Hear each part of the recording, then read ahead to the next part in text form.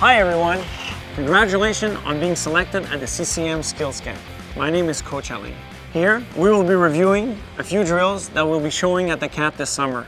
So when you show up at the camp, you will be prepared. The first drill is called a slalom.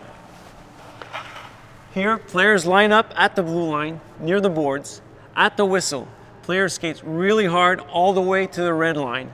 At the red line, tight turn, then a crossover and acceleration. As we watch Coach Pat here, head, shoulder, knee, and stick are looking in the direction that he wants to go next. Very important.